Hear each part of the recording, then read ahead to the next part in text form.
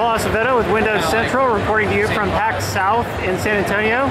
Hi, I'm Adam. I'm a programmer with Dark Seas Interactive, working on Road Redemption. All right, Adam, tell me about Road Redemption. So Road Redemption is our modern take on motorcycle combat and racing, obviously heavily inspired by games like Road Rash. We decided we wanted to be able to jump on a bike and hit our friends in the face with a baseball bat, so that's exactly what we're doing. Is it multiplayer? Currently we have split screen enabled multiplayer. We are looking into online multiplayer. We really like to do it because it's a game made for online multiplayer, so we're currently evaluating sort of the costs of doing so and trying to figure out if that's for sure what we want to do. Does co-op work very well when you might be kind of far apart in a race? It depends on the objective type. So in a race, obviously you want to both finish as well as you can, so it's probably best if you're together and supporting each other. And in general, you want to be supporting each other. But we have other game types where your goal is to just eliminate the enemy gang or something like that, in which case you can be separated and it's not going to be much of an issue. You're still going to have plenty of AI, plenty of other characters around to interact with. Do you have a campaign? Yes, we do have a campaign. Actually, this game is mostly campaign focused.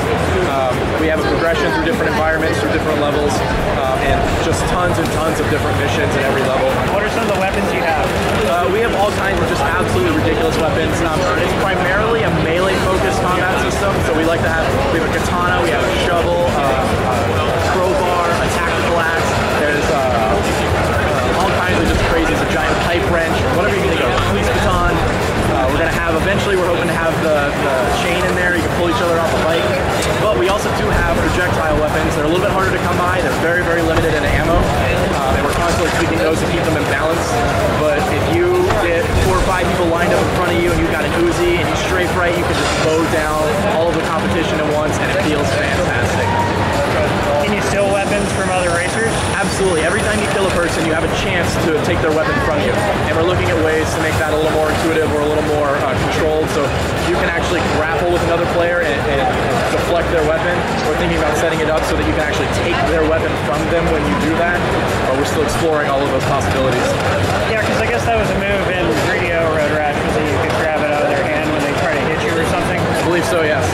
Is there any kind of story to the campaign then? That one's still very much in the works and hasn't been integrated into the current early access build yet. So we're sort of holding on to that one until we get things nailed down. So I understand you successfully kickstarted this game? Yeah, we actually, a little over a year and a half ago, we successfully kickstarted it. Got a little bit more than we were asking for, which was great. This actually is what allowed us to start making this project, which has been in people's minds for a long time now. We're really excited to be working on this. Last September, we actually went to early access on Steam, and that's been really well received. We've been really happy with the response, over 90% positive reviews, and that's given us a steady stream of income that's allowing us to really expand our feature list and get in all of that really cool stuff that we wanted to do. When are you planning to launch the game on PC? On PC, so that's very much a sliding window.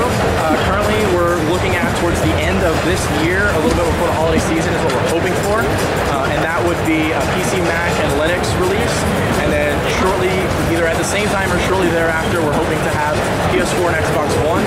And is there anything else you plan to add to the game between now and release? Absolutely, and that's a constantly evolving list. We're sort of nailing down what are going to be our final features.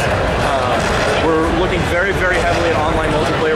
We really like to do it. It seems like this game is made for it. We're going to really overhaul the racing system, make it feel a lot more like a racer. More weapons, more levels, more game modes. We've got the core of the game in. Right now we're just ramping up on content and features and polish.